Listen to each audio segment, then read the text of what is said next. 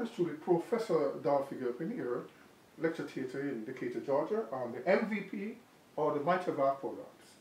Now, as you know, MVP refers to most valuable person in all the settings, sports settings and in the Grammy Awards, things like that. You have MVP, most valuable person.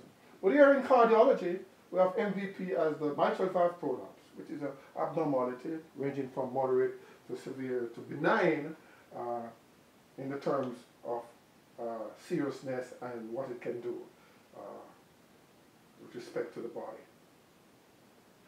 Now, the mitral valve has two leaflets interposed between the cavity of the left atrium and the left ventricle.